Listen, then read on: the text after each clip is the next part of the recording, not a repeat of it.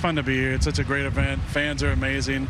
A lot of people yelling different teams they want me to come to next year, which has been fun because we got a little inside bet going about which team's going to have the most fans, but it's been fun.